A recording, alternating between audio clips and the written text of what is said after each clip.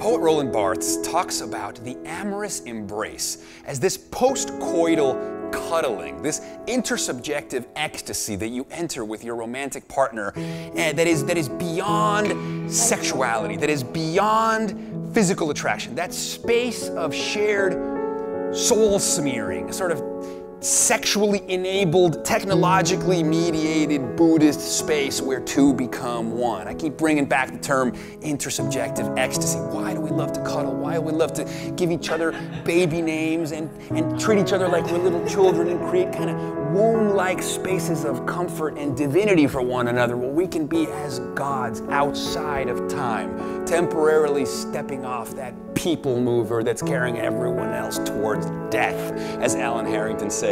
You know, we're trying to find escapes from the despair. Together, we're creating a shared universe where we can float above the clouds of entropy, where we cannot die. You know, that is what love is about. It's about saving ourselves from mortality. You know, we are the gods with anuses, as Ernest Becker says, and we do everything we can to deny our own creatureliness, to deny our own decay, to deny our own despair. Can you blame us for squeezing so tightly around one another? Can you blame us for wanting to listen to beautiful music and cry together? Can you blame us for wanting to seek out comfort in each other's co-soul space and to say, please tell me you will not leave me. You will not disappear. I will not be alone. You know, I'm not gonna drown. You know, just like, you know, that's what we want. That's what we seek.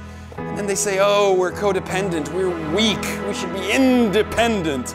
Come on, man. It's what all the psychedelic explorers have told us. It's ecodelic. It's all interconnected. We are all one. We're not alone. It's okay to be codependent.